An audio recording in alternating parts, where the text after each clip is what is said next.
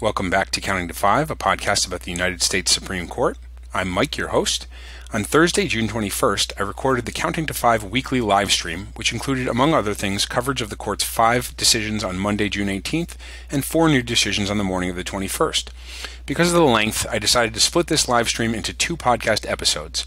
In the last episode, I covered the court's 5 June 18th decisions, as well as other news and developments, including new cases granted for next term. And now, here's part 2 of the June 21st weekly live stream, which covers the court's 4 June 21st opinions. The first case is a case called Pereira v. Sessions, and this is a rather technical immigration law case. It was an 8-1 decision with Justice Sotomayor writing the majority, and the one justice in dissent was Justice Alito. There's also a short but interesting concurrence by Justice Kennedy, which I'll talk about in a few minutes. Now, the background of this case is there's a procedure when someone, when an immigrant, alien is determined to be inadmissible or deportable. So someone is removable from the United States for some reason. The Attorney General has in certain circumstances can cancel the removal proceedings. They can that's just referred to as cancellation. But there's a requirement before someone is even eligible for consideration by the Attorney General. They have to meet this requirement of having 10 years of continuous presence in the United States. So if someone has been here for more than 10 years, they can apply for cancellation. Now, here's the thing. There's a provision under the cancellation provision. Here's part of the statutory language. It says, quote, when the alien is served a notice to appear under Section 1229A of this title, and then it basically says that the clock stops for purposes of that 10 years of continuous presence requirement. So that notice to appear is when someone has been, when a non-citizen is being, proceedings are beginning against them to remove them from the country.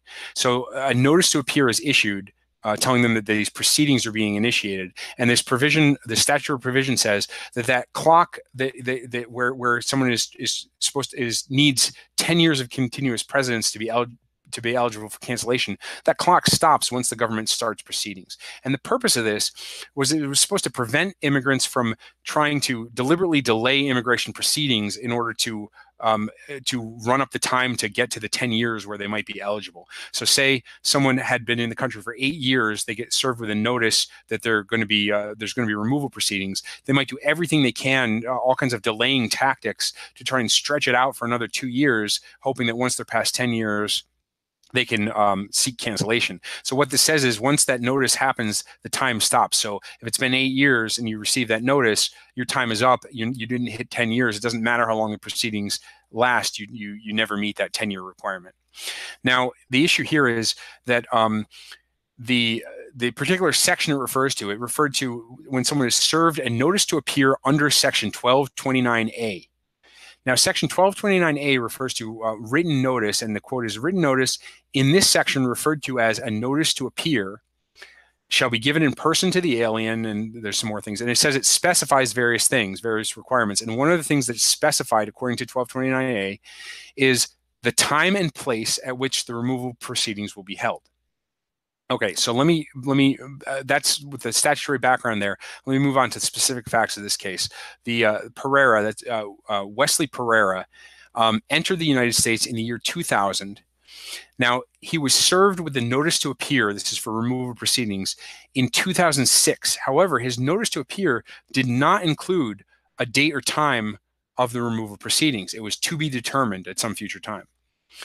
Now, eventually, he was detained by the Department of Homeland Security in 2013, where they went forward with removal proceedings. He applied for cancellation. At that point in 2013, he'd been in the country for more than 10 years. He believed he would be eligible to seek cancellation of his removal. He's now married and has 2 U.S. citizen children. But the immigration judge ruled that he was not eligible because the 2006 notice to appear stopped the clock. So he only had 6 years or so of time. He didn't meet that 10-year requirement. So the question is, did that notice served to stop the clock when it didn't include certain of the required elements of the notice to appear, specifically the date and time of removal proceedings. Now, the Department of Homeland Security has a regular routine practice of sending notices without any date or time. Now, apparently it's nearly 100% of the notices they send, these initial notices to appear, do not include the date or time, often don't include the place. It's just to be determined. According to the Department of Homeland Security, this is enough to stop the clock. They'll follow up later with deportation proceedings, and they'll update the date and time. But they say that initial notice, even if it doesn't contain the date and time, that's enough to stop the clock. Now, Pereira argued in this case the statute was clear. If there's no date and time, that doesn't count as a valid notice to appear. The clock doesn't stop running. So Justice Sotomayor wrote the 8-justice majority opinion, and she says, here's a quote: "A notice that does not inform a non-citizen when and where to appear for removal proceedings is not a notice to appear under Section 1229A." So that's just the blunt holding of the case, and she argues here that the statute is clear and unambiguous. She says there's no need for any deference to the Attorney General's interpretation here in this case. This is referring to a concept known as Chevron deference, and I'm going to come back to that in a few minutes. But just to move on, she says this provision is a definitional provision. It says the type of notice referred to as a notice of, it says it's referred to as a notice to appear, and then it specifies what it includes. That's definitional language that's often used in statutes to kind of define a term. So it's saying that a notice to appear is basically defined as a document that includes the following information. So therefore, a document not including that following information is definitionally not a notice to appear. So it's not a notice to appear under 1229A that would stop the clock. And she notes a few things. She says there's a separate provision that governs notices to change or postpone proceedings to a new time or place, and that seems to imply, it assumes that the original notice must have set a time or place in the first place. So that's just confirms the understanding that the notice to appear is, statutorily should have set that time and place. And she also relies not just on that kind of specific definition, but the common sense meaning of just the phrase "notice to appear." And she says if something's a notice for someone to appear, at the very minimum, it has to say when and where someone is required to appear. And then she responds to some other things. She says the stop time provision refers to a notice to appear under Section 1229A. And she says the most natural reading of the term "under" here is under is a word that is kind of may mean different things in different contexts, but she says here the most natural reading is it means in accordance with. So it's saying a notice to appear basically in accordance with 1229A, which defines a notice to appear. And she also refers to some practical concerns. Right now, there's basically no coordination between the different branches of the federal government that are involved in sending out these notices to appear and actually scheduling immigration proceedings. But she says there's just no reason to believe the government couldn't basically get its act together and schedule dates in advance if it needed to, and that the court shouldn't assume that the government would just if it was forced to have dates and times that would just include arbitrary dates and times. There's no reason to assume that the government wouldn't get its act together if it was kind of made to by the court. And she also points to the statutory purpose. As I mentioned before, the purpose of this stop time provision was to prevent immigrants from gaming the system by deliberately delaying proceedings. But here, the date and time are completely within the government's control, so there's no concern of the immigrant gaming the system. So she says, for all those reasons, she says that this was not a valid notice to appear. Now, Justice Alito, I mentioned, dissents, and he rests his dissent largely on a concept called Chevron deference, and this is Chevron deference is a concept that goes back to a case from the 1980s, referred to as Chevron.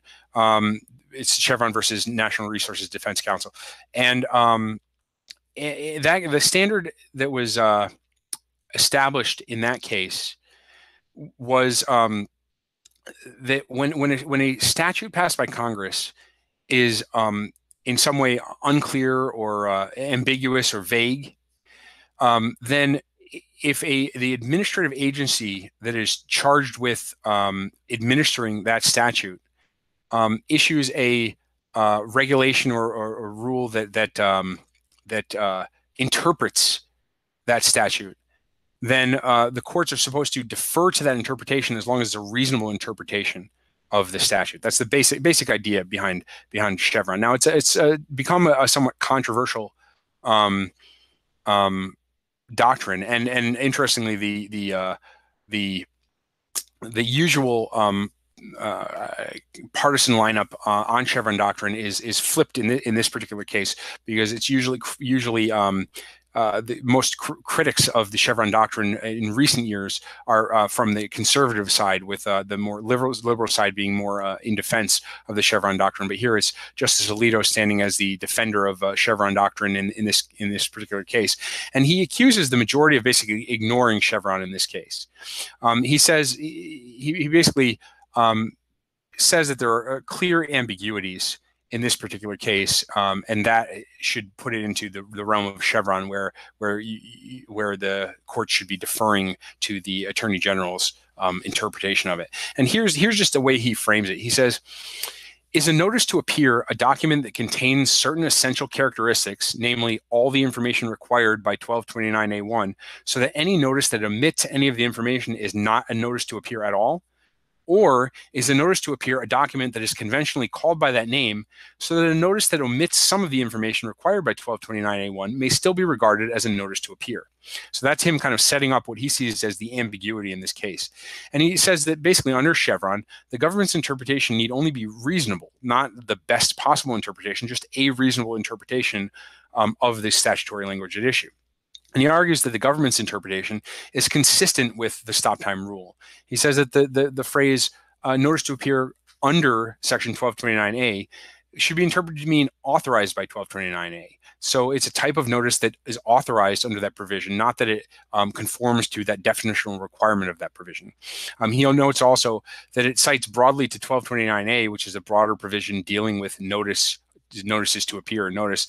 It doesn't cite the specific provision 1229A1 that has that list of various requirements for notice. That's what was characterized by the majority as definitional, and kind of points to that as saying that it's not intending to just incorporate that definition. It's just saying something that's authorized under this provision. And he also points to another fact that he thinks supports his reading. He says that Congress also, after it enacted the stop time rule, it passed a provision that applied this stop time rule retroactively to orders to show cause that were issued before the stop time rule was enacted. So before this rule was enacted, the court wasn't the government wasn't issuing notices to appear. Before, they were issuing orders to show cause, which were basically charging documents that indicated to someone that they were in violation of the immigration laws and subject to deportation. And so the Congress said when they passed the stop time rule that for orders to show cause issued before the stop time rule was enacted, they should be deemed to stop the time. And Alito says, well, those orders to show cause, they don't have a requirement of listing the time and place. But Congress basically treated them as equivalent to notices to appear for purposes of the stop time rule. So it shows that Congress really didn't place a significance on time and place that the majority is placing there.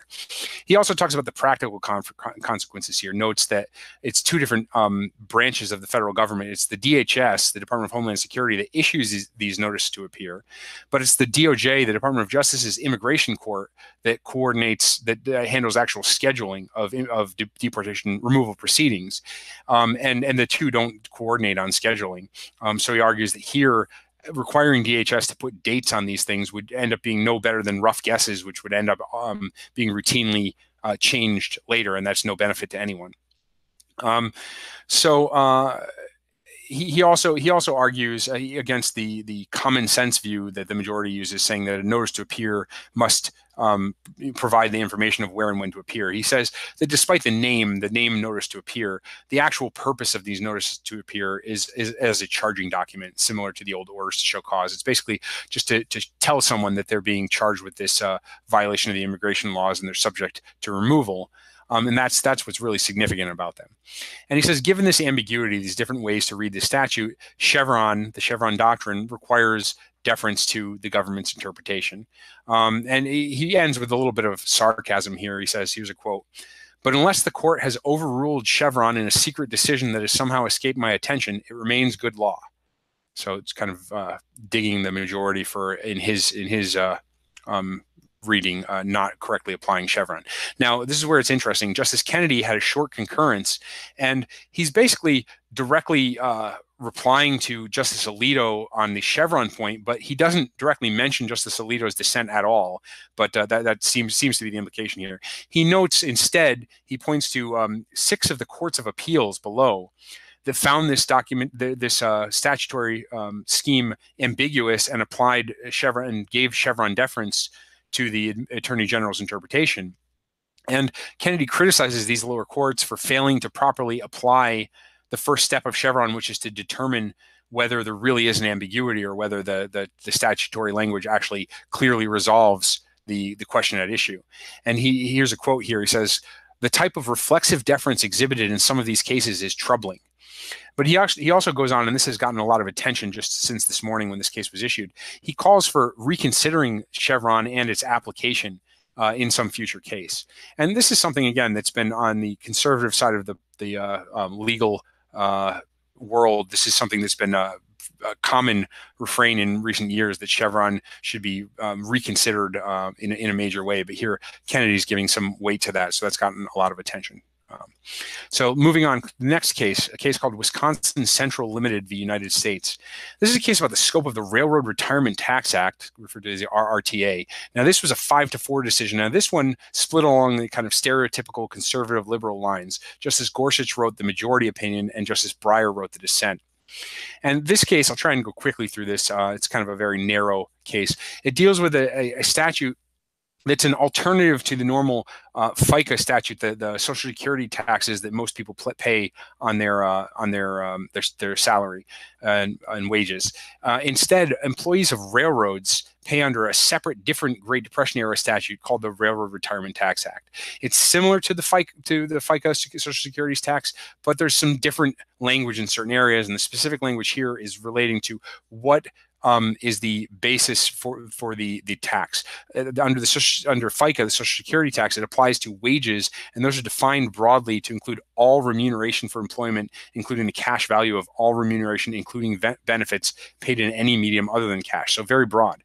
The Railroad Tax Act, Railroad Retirement Tax Act, on the other hand, requires a tax on a percentage of employee compensation, but then defines compensation as, quote, money remuneration. Now, the question here is, what about stock options? Are stock options money remuneration? The railroads here sued for a refund of taxes they'd paid on exercise stock options by their employees. And so the question here is, are stock options money remuneration under the Railroad Retirement Tax Act? Justice Gorsuch writes for the majority, and he says at the time this was enacted back in 1937, money commonly referred to currency. And he says that this act was intended to mirror the private pension practices at the time, which generally only included pension contributions on the basis of money, salary, and not things like in-kind benefits.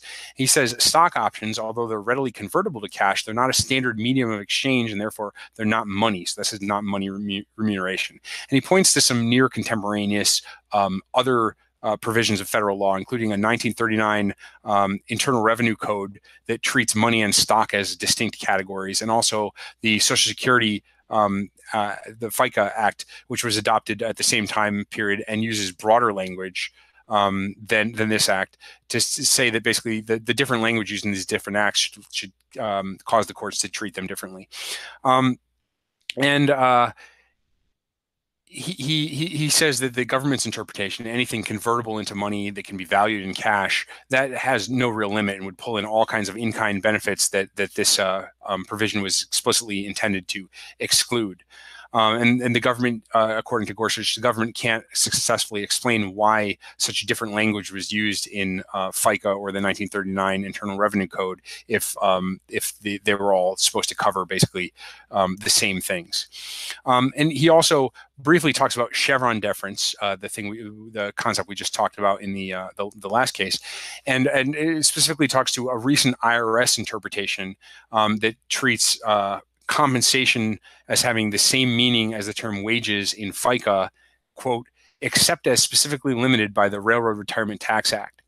And he first says, first, this is not ambiguous. He says money remuneration just isn't ambiguous in this context. We know what money means, therefore Chevron deference doesn't apply. But then he says even if it did, this language is, except as specifically limited by the Railroad Retirement Tax Act, he says, well, the word money is a specific limitation on remuneration in that tax act, so it is different from FICA. So that doesn't answer the question here. That brings me to the dissent by Justice Breyer. Justice Breyer takes the opposite position and points out the practical effect here. He says that a large number of these stock options, the people holding these options do what's known as a cashless exercise, where they purchase at the option price with an immediate sale at market price, and they just get the difference in those two prices. So essentially, they never actually hold the stock that the option is attached to. They just get cash in the bank, and he's making the point that it's basically economically equivalent to cash. So it doesn't make any sense to treat these stock options differently when, from the employee's perspective, it's just money in the bank. And he goes and cites some competing dictionary entries that have a broader definition of money, and says that this is basically ambiguous, but that the better reading is the one that would be broad enough to encompass stock options. And he points to the purposes of this act. He said it was meant to exclude certain difficult to value in-kind benefits. Well, thank you for those of you who are still with me. Thanks for your indulgence. I know this is running long, and I'm sorry for the technical issues, but let me just continue. I had been speaking on the case about the Railroad Retirement Tax Act, and I'll just wrap that up quickly. So Justice Breyer, in dissent, had basically concluded that the better interpretation of the term money remuneration was broad enough to encompass stock options. And he specifically, he also touched on the issue of Chevron deference, the concept I talked about in the last case, saying that to the extent it was ambiguous, the term money remuneration, the agency interpretation is reasonable, and so the court should defer to that. So that brings me on to the next case. We've got two cases left. I'll try and run through these pretty quickly, but these are the two of the bigger cases. Okay, two more cases to cover. One is a case called Lucia v. SEC. Now, this is a case that's about the constitutionality of the appointment of the SEC, that's the Security and Exchange Commission's administrative law judges, referred to as ALJs for short. Now, this was a 7-2 decision. Now, Justice Kagan wrote the majority opinion, and she was joined by the 5 more conservative members of the court. Now, Justice Breyer also was with the majority. He concurred in the judgment in part. So he wrote a separate opinion. He disagrees with the reasoning of the majority, but comes to the same result. Justice Thomas also had his own short concurrence, joined by Justice Gorsuch, and Justice Sotomayor was in dissent, joined by Justice Ginsburg. So let me give a little background on this particular case. So the Constitution establishes particular methods of appointing officers of the United States. There's different methods depending on whether they're what's known as principal officers or inferior officers. But here's the language. It says, the president shall nominate and by and with the advice and consent of the Senate shall appoint various things. And it says all other officers of the United States whose appointments are not herein otherwise provided for and which shall be established by law. But the Congress may by law vest the appointment of such inferior officers as they think proper in the president alone, in the courts of law, or in the heads of departments. So basically, it establishes two separate categories of officers, what's known as principal officers and inferior officers. It says that principal officers have to be appointed by the president, but it says that inferior officers, Congress can by law have those inferior officers appointed by the president or optionally by heads of departments. Now, there's a different category of federal government personnel who are just referred to as employees. Now, employees are a separate category from these officers of the United States, and employees are generally just hired through normal civil service hiring processes. They're not appointed through these appointment processes. Now, there have been some cases that challenge this line between what's a principal officer and an inferior officer, but here the question is the line between officers and mere employees. And the challenge here is to the Securities and Exchange Commission, the SEC's administrative law judges. Now, there are ALJs in a number of agencies. They're not judicial officers. They're agency officials, but they have a judge-like position. They oversee trial-like adjudications. So SEC ALJs They work for the Securities and Exchange Commission, and they conduct adjudications that are very trial-like within the SEC. The issue here is that the ALJs are not selected by the commission itself. Now, the SEC, the commissioners of the SEC, the commission, is deemed the head of the department for the Securities and Exchange Commission. It's the head of the department. So under this constitutional provision, if the administrative law judges were inferior officers, they could be appointed by the commission itself. But they're not appointed that way. Instead, they're selected by certain SEC staff, not the commission directly. At least they were. This has changed since then, but they were at the time that's relevant to this case. They're selected by SEC staff. Now, in this particular case, the individual involved, Lucia, was an investment professional who had been charged by the SEC with fraud due to presentations to potential clients.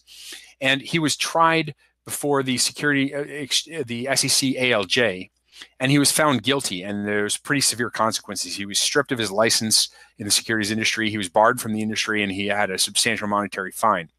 Now, he has argued that the charges against him were flawed and unfair, but the challenge here is a constitutional challenge. He says this ALJ, because it's an officer of the United States, that the ALJ was an officer of the United States, but was not appointed according to the constitutional requirements, that this was an unconstitutional appointment, and so his adjudication was under an unconstitutionally appointed officer of the United States.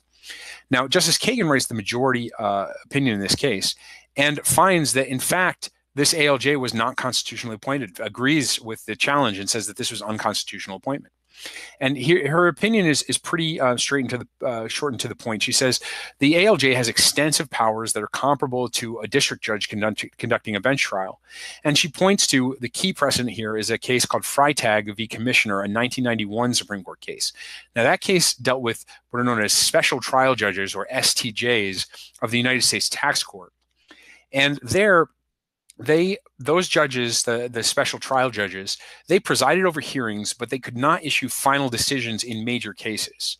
However, the court in that case found that these STJs exercised significant authority that was enough to make them officers. Specifically, they took testimony, conducted trials, ruled on the admissibility of evidence, and they have the power to enforce compliance with discovery orders.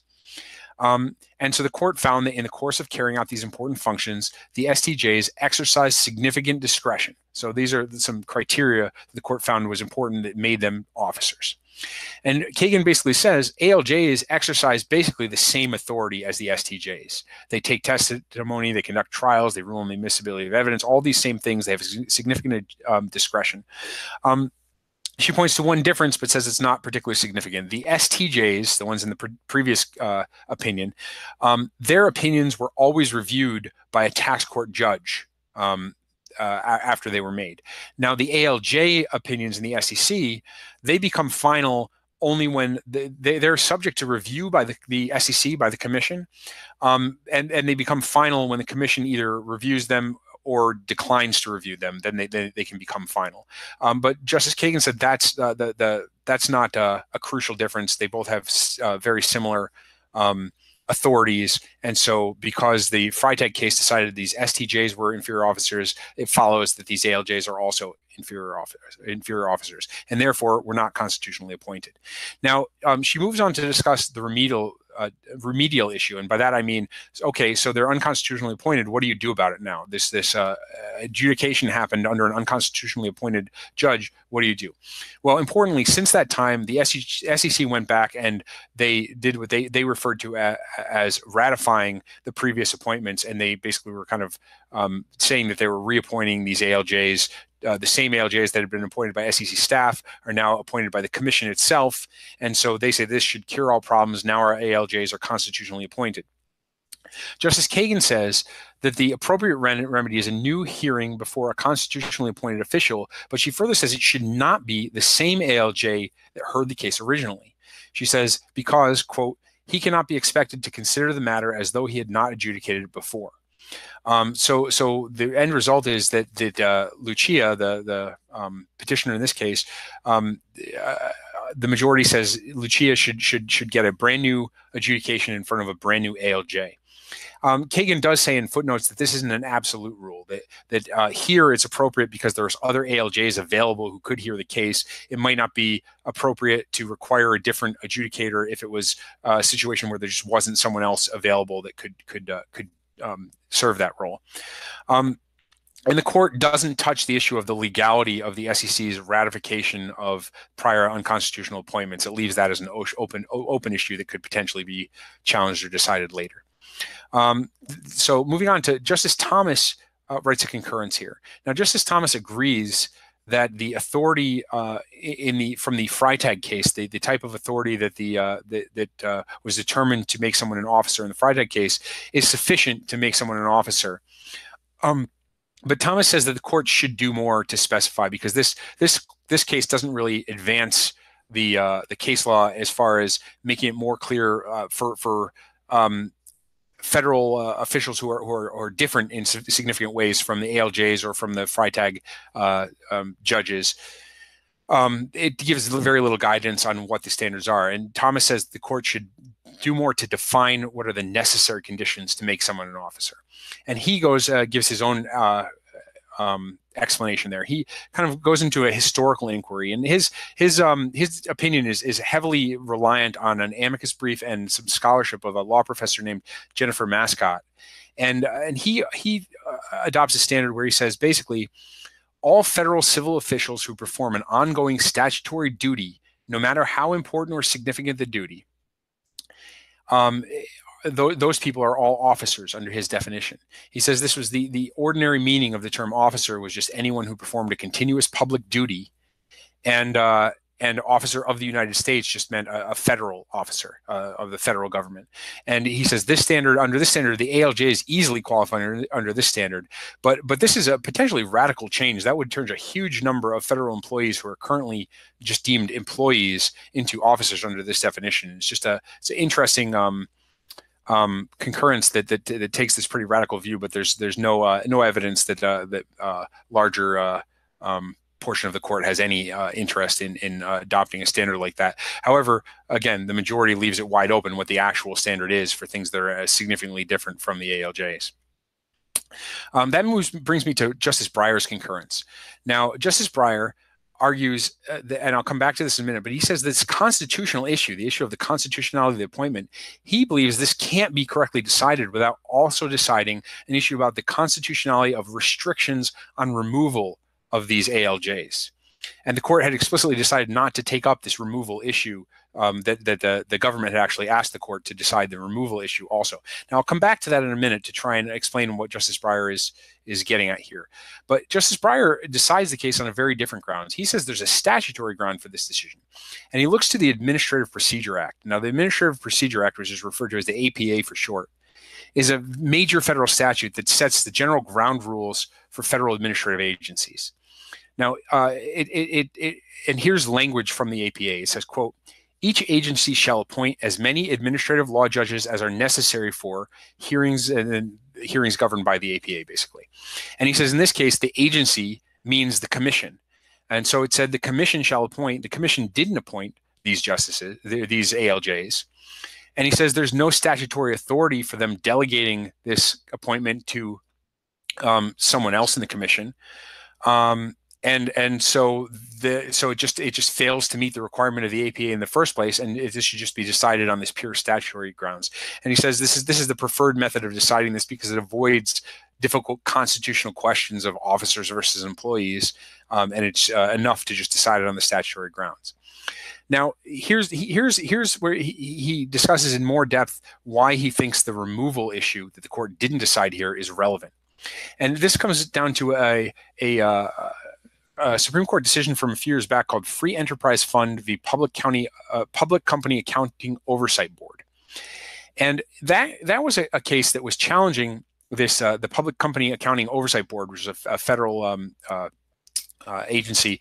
And the court held in that case that because of the Constitution's grant of the executive power to the President of the United States, that the Constitution was violated if there was too much insulation of officers, of executive officers, from removal by the President of the United States. In that case, it involved officers who had what was referred to as double for cause removal, where those officers could only be removed for cause by a superior officer, who in turn could only be removed for cause by the president. And the court said that this type of insulation from political control by the president was too much and violated the Constitution. Now, that decision was limited to officers. It didn't decide the case for employees. It decided that it left open whether there was any similar restrictions applied to employees. But it said for officers, at least, this type of insulation was unconstitutional. Now, Breyer points out here that these ALJs, the ALJs at issue in this case, are similarly insulated from removal.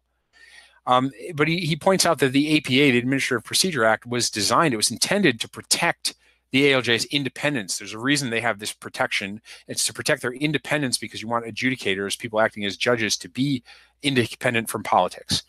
But what he argues here, and this is the interesting argument, he says if these ALJs fit within the scope of the Free Enterprise Fund ruling, that ruling about the unconstitutional protections against removal, if they fit within that framework, so that they would be similarly unconstitutional. If they were officers, they would be similarly, it would be unconstitutional for them to have that removal protection. Then this would destroy ALJ independence. And he says that this is contrary to Congress's intent. Congress clearly wanted these ALJs to be independent. And therefore, he would infer from this that Congress had no intention to make ALJs officers of the United States.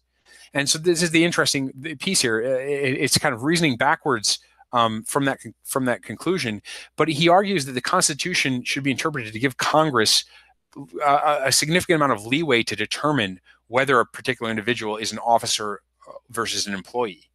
And given that he thinks that that is, at least to some significant degree, in Congress's hands, the fact that Congress wanted them to be independent, and the fact that if they were officers they would lose their independence, would be grounds for thinking that Congress had actually made them just employees.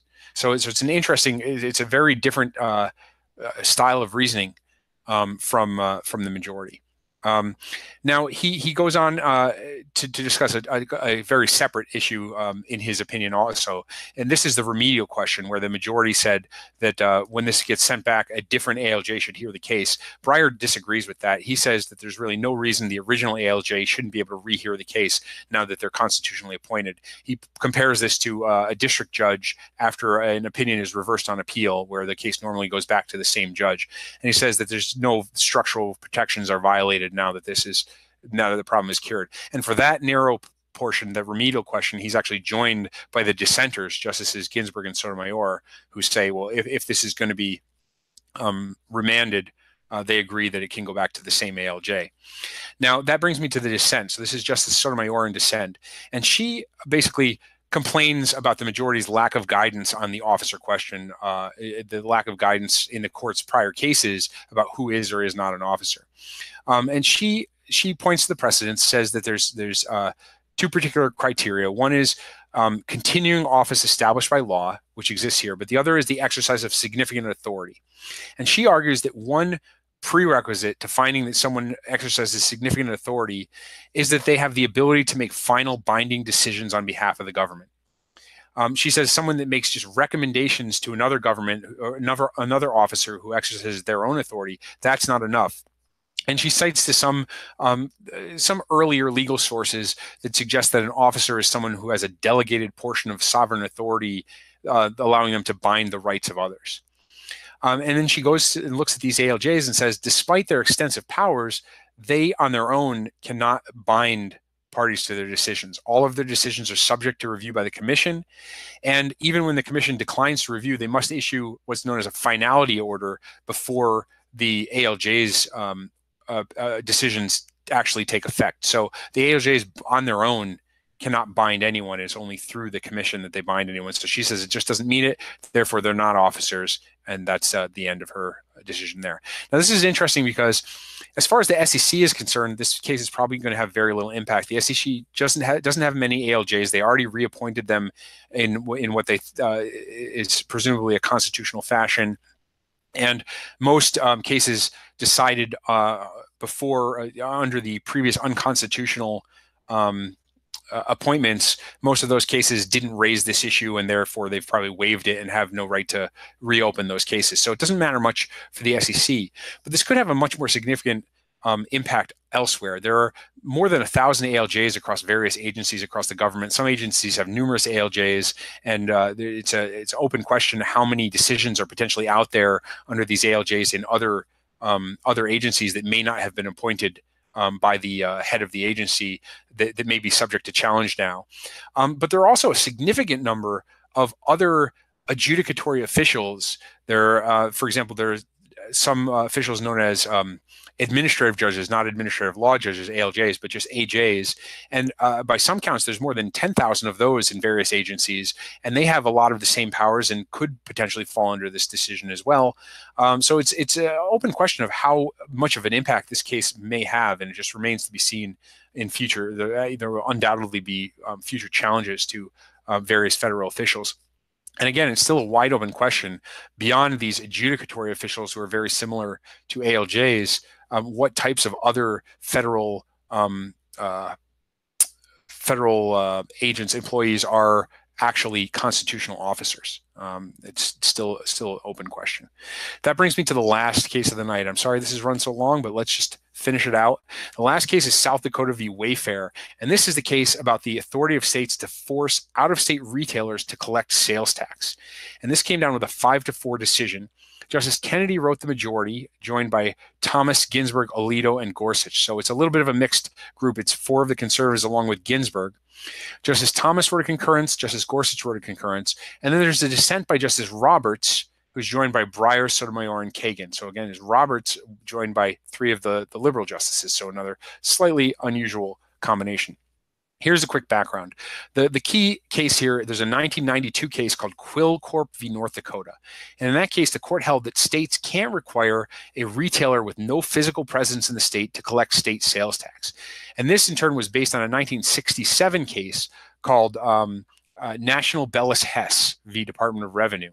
And these cases are based on something known as the Dormant Commerce Clause, which is also referred to sometimes as the Negative Commerce Clause. And it's the idea that the Commerce Clause is a portion of the federal Constitution that gives the federal government the authority to regulate interstate commerce. Now, the Dormant Commerce Clause is an idea, it's a concept that it's an implication from the Commerce Clause that states, because this authority is given to the federal government, that states cannot impede interstate commerce even if Congress hasn't acted. So it's the idea that the Commerce Clause, by implication, places some limits on what states can do that has an impact on interstate commerce. So the issue here is that South Dakota, this Quill case, the 1992 case, is very unpopular among state governments who would like to impose taxes on out-of-state retailers that are selling into their state. South Dakota passed a law to specifically challenge the Quill rule. So passed a law, and a number of other states have done the same thing to some greater or lesser degree. South Dakota passed a very restrained law to try and make it a test case. It only applies to large retailers that have more than $100,000 in sales or more than 200 individual sales inside South Dakota. So it won't burden businesses that have a very small South Dakota footprint. And it also prohibits retroactive application, so it'll only apply going forward. And South Dakota basically argues that the Quill is just outdated, it should be overruled. The argument on the other side is that there's just a large part of the argument is there's just a very strong value in adhering to the court's precedent and not going and overturning a rule that's been in place for such a long time. So Justice Kennedy wrote the majority, and he starts with a kind of a historical review of the court's Commerce Clause case law. And he notes that states and the federal government have concurrent authority to regulate commerce.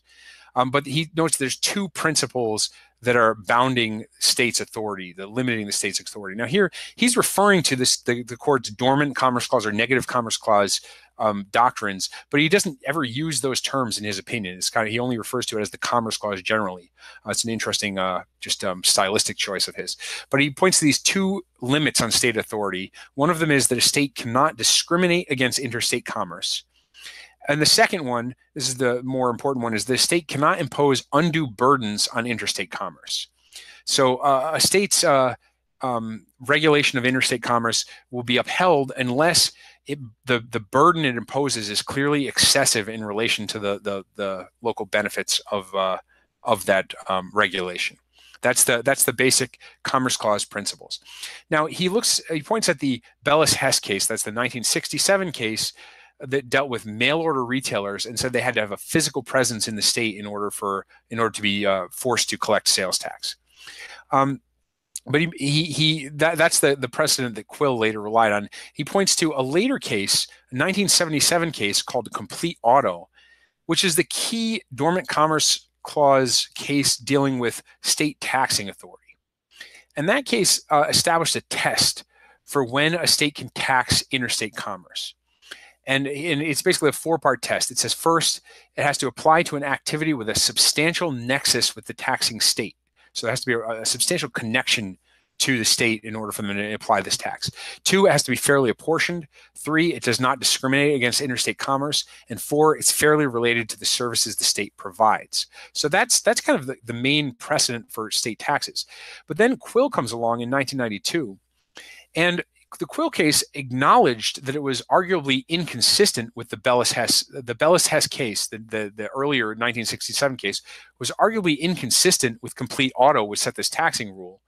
But it continued the rule. It upheld the Bellis-Hess rule requiring a physical presence and kind of equated that physical presence with the substantial nexus requirement in the Complete Auto case. So that brings us to that's Kennedy's kind of brief review of the major precedents in this area. And that brings him to the case for overruling Quill. And he kind of runs through a number of reasons. He says, first, physical presence is not necessary for substantial nexus. Substantial nexus is generally considered to be related to due process concerns, that there's enough of a connection with the state that there's some real authority for the state to be regulating some particular entity. And he says there's well-settled precedent that state authority can extend to out-of-state parties that don't have a physical presence. And that also physical presence is not really related to compliance burden. Just because some entity has some small physical presence in a particular state doesn't really relieve all of the burden that they have of complying with the state's tax requirements. So it's not a good fit. Then he says that the Quill rule actually creates market distortions. It puts local businesses and those national businesses that have a physical presence at a disadvantage to these out-of-state businesses without a physical presence who can who don't have to charge the sales tax. And it also creates a perverse incentive for businesses not to create a physical presence inside states where they otherwise might, because they don't want to subject themselves to the tax collection responsibility. And also, he says it imposes arbitrary formalistic distinctions. You may have economically and very similarly situated businesses, and they differ only based on the location of a particular warehouse, and that causes them to be treated differently for these tax purposes. And he also notes, he says that the internet really undermines the physical presence line. He says there's some real questions about what physical presence means when you're dealing with the internet. Is a website viewed on a customer's computer, is that a physical presence in the state? What if that website places tracking cookies, so that's files on a end user's computer that allow it to track a particular user? What about an app that's downloaded to a customer's phone? Does that create a physical presence? So he says the internet kind of undermines this, and also the physical presence rule isn't a good match to the reach of internet businesses. Many internet businesses have a very vast reach, the kind of the scope of who they touch, that is completely distinct from their actual physical presence. And finally, he says that this rule is just a huge burden on state governments. So then he addresses the issue of precedent. So stare decisis, that's just a fancy legal term for abiding by prior precedents. The concept that courts should stick with. There's a value to adhering to precedents, even if they may not be ideal or correct as an original matter. But he argues here that although Congress is in a position to an interesting thing. This is an interesting thing about the Dormant Commerce Clause jurisprudence. The Commerce Clause, the idea that Congress has the power to regulate commerce, that's a constitutional rule that defines the scope of Congress's authority, and it's not within Congress's power to change. Dormant Commerce Clause is a little bit different. It creates a constitutional default that says that where Congress hasn't acted, there are things that the states are forbidden from doing. But that's just a default. The Congress can always step in and allow states to act in those areas. So it's kind of a different situation. And in this way, some argue that for those purposes, the Dormant Commerce Clause should be considered very similar to a statutory situation, a situation of statutory law. And there's a distinction that's often drawn for purposes of precedent between constitutional rules and statutory rules, where the courts are the only ones who can overrule an incorrect constitutional decision. But in theory, an incorrect statutory decision can always be overruled by Congress at some later date. So this is often used to justify a much stronger version of precedent for statutory rulings, because the idea is Congress can always step in and fix it, so the courts don't need to go back on their prior decisions. And the argument is made often that that same principle should apply in the Dormant Commerce Clause space, because Congress is free to step in and change things. Kennedy disputes this, basically saying, while Congress can change, in this case, the physical presence rule, it can't change this constitutional default. And as long as this constitutional default is in the case law, the courts should step in and change that, because that's a rule that only the courts can deal with.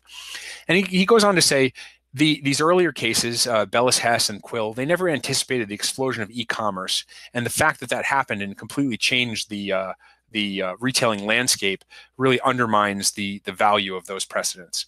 And then he points to real problems that are caused by the physical presence standard. He says that state laws, there's state laws that are kind of creatively defining physical presence to include, digital things like those, like downloading an app, as I mentioned. There's efforts by states to impose paperwork requirements on out-of-state sellers that don't actually require them to collect taxes, but there's all these workarounds that states are trying to use to be able to effectively collect these taxes, and so these problems kind of undermine the idea that there's a lot of interest in relying on these previous precedents. And then he points to he addresses a concern about practical problems with this. There was a lot of concern about the burden that this rule might create on retailers who would suddenly have to deal with all the various different tax rules in all the different jurisdictions across the country. But Kennedy is fairly confident that software solutions will emerge that will make this a much more manageable problem. And he also points out that if there are bigger problems, Congress can always step in to try and alleviate those problems. So that's the majority. So moving on quickly, there are two short concurrences by Thomas and Gorsuch. Now, Thomas is interesting. He was on the court at the time of Quill, and he specifically writes to say that he basically regrets his vote in Quill to stick with the Bellis-Hess rule, and says he should have joined the one justice who dissented and voted to overrule Bellis-Hess at the time. But he goes on to, and this is a position he's staked out in previous opinions before, but he basically rejects the court's entire Dormant Commerce Clause jurisprudence. He argues that if Congress hasn't acted in an area, the states are free to act, and the whole idea that there's just these zones where even if Congress has done nothing, the states are not free to go, that's a mistake that the courts invented out of whole cloth and should be done away with. Now, Justice Gorsuch has a concurrence that's on a somewhat similar vein. He agrees with the majority that the Dormant Commerce Clause jurisprudence doesn't justify the Quill rule, so he agrees that it should be overruled. But he calls for reconsideration of the entire Dormant Commerce Clause area. Now, unlike Thomas, he leaves open the possibility that that some or at least some part of the Dormant Commerce Clause jurisprudence may be in some way justifiable, possibly under different rationales than the court has previously used. He leaves that open as a possibility, but he thinks the court should really revisit the whole area. So let's move on and try and wrap this up with the dissent in this case. And again, that's Chief Justice Roberts writing the dissent here. And his dissent is heavily reliant on stare decisis, this idea that the court should adhere to its prior precedents, and that there's a heavy burden to overturn a prior precedent. He interestingly agrees that the Bellis Hess case, the 1967 case that started this whole physical presence requirement, he agrees that that was wrongly decided. It should have been decided the other way at the time. But then he points to the growth of e-commerce with this as the backdrop, and says that just that is the world that we've lived in for all this time, and any change to the rule now could cause huge disruptions. And he says, and I mentioned this in talking about Kennedy's opinion, he believes the Dormant Commerce Clause should get the heightened type of stare decisis like statutes get, because Congress is always free to step in. And he points to the fact that this is something that Congress has actively considered over the years. Congress has been actively considering some overturning Quill in some way.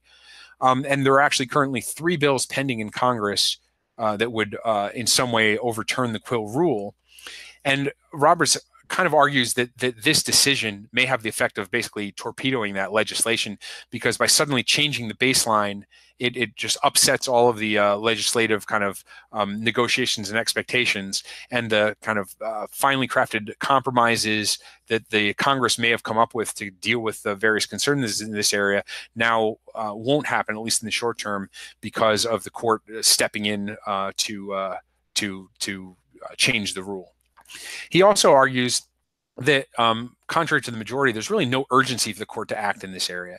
He says the majority talks a lot about the expansion of e-commerce, the vast expansion of e-commerce, but he says they ignore the fact that an increasing amount of e-commerce taxes are successfully being collected by states. There's estimates that approximately 80% of sales taxes on e-commerce are currently being collected. A lot of this is due to compliance by some of the largest vendors.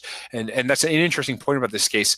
There's an assumption often that it's things like Amazon that are most affected by this, but Amazon actually already collects sales tax in every jurisdiction, every taxing jurisdiction, just as a matter of its own policy. And that's true of many of the largest retailers, either because they have a physical presence everywhere, like Walmart, for example, or just in enough jurisdictions that they find it better policy just to comply everywhere, like Amazon.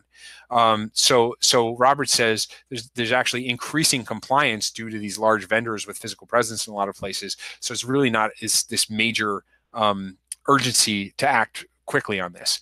And then he emphasizes this heavy compliance burden, especially on small businesses, and notes that there's at least the claims are that the software to deal with this, especially for small vendors, is still in its infancy, and it's questionable how accurate or cost affordable it is. And he just goes back to Congress again, saying that Congress has much more flexibility to take into account all of the varied interests and to craft a careful rule in this area. So that does it for this week's cases. I'll give a little wrap up. If anyone is still watching live and have any last questions, feel free to enter them in, and kind of a last call for questions. But otherwise, that brings us to the end of this live stream episode. The next live stream will be a week from today, Thursday, June 28th at 9 p.m. Eastern Time. And you can always check the Counting to 5 YouTube channel to find the next scheduled live stream. Now, next week's live stream, after issuing this morning's opinion, the court announced that it would take the bench again tomorrow, that's Friday the 22nd, at 10 a.m. to issue additional opinions. Now, the court also had its private conference earlier today. The orders list from that conference will come out Monday morning at 9:30, and more opinions are also expected Monday at 10. So we have opinions tomorrow, Friday at 10 a.m., Monday at 10 a.m. We don't know yet whether Monday will be the last day of the term or if the court will schedule additional opinion hand-down days. If it does add another day, Tuesday or Wednesday are good bets, because at this point, the justices are eager to finish so they can start their summer recess.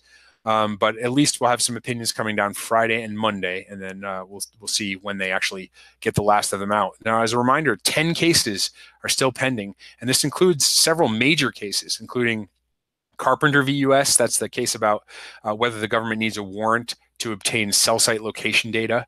NIFLA v. Becerra, that's a case about the California FACT Act, which is requires certain disclosures about the availability of abortion by crisis pregnancy centers. Janus v. Asks Me, which is the case about union collective bargaining fees, and Trump v. Hawaii, which is the travel ban litigation, the highly anticipated case about the ban on entry of nationals of certain countries. So there's a suggestion in the live stream, maybe break it up into 2 episodes instead of 1. I may try to do this. This was awful long. This was even longer than I anticipated. So I might try and do that. It's just going to depend on exactly when the opinions come down, and frankly, just whether I have time to read and process them in time before I have limited time in which to do that. So I don't know how feasible. I know I can get through everything by Thursday, but I'm not sure how much I'll be able to get through earlier in the week if I wanted to do 2. It's a good suggestion, and I'll think about that. But as of now, I'm planning to just do Thursday. We'll see how that goes. But that wraps it up for tonight. Whether you're watching on YouTube or listening to the audio podcast, I would love your feedback. You can leave comments on the show notes at countingto5.com, on the Counting to 5 YouTube channel or Facebook page. You can tweet at Counting to 5, or send an email to mike@countingto5.com. Please subscribe to the Counting to 5 YouTube channel or audio podcast to make sure you don't miss future episodes. Thank you for listening. This has been Counting to 5.